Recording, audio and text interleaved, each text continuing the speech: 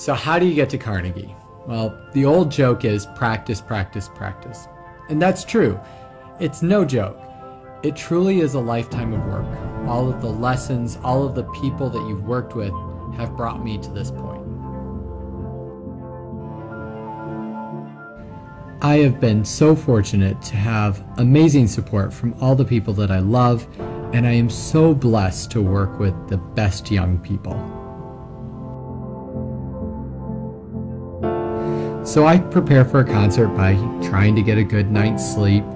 I go for a run in the morning. It always helps me clear my head. I have a good breakfast, always eat before the concert.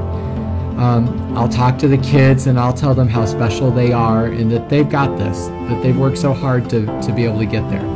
Then I take time to reflect. I say a personal prayer and I ask for guidance. I definitely do that before every time I step out onto the podium.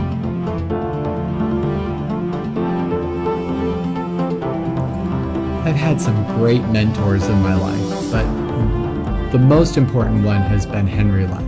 He changed my life. You know, before I met him, I didn't know anything about children's choirs, but he inspired me and taught me so much. There was a passion inside of me, and he awakened that. And I want to pay that forward, and I want to give and share that passion with everyone that I meet.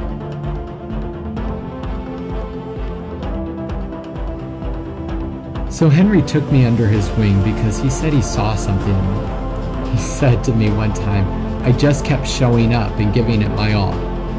And in that, I'm not special. Anyone can do that if they give it their best and keep showing up every day.